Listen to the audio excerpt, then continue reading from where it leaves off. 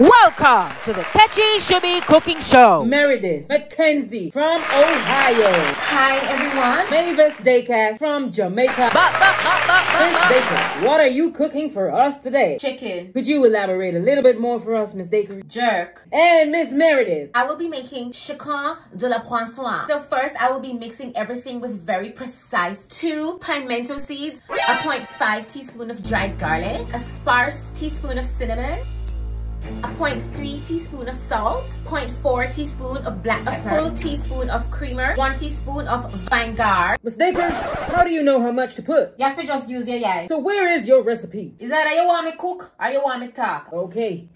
So I'm getting it really busy, just mixing everything. So we're gonna put it in the toaster oven and we're gonna give it we're all done. And here you go. Oh, this looks delicious.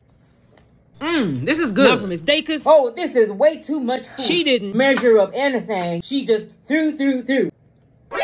What did you put in here? I showed my foot tonight. Oh, yeah.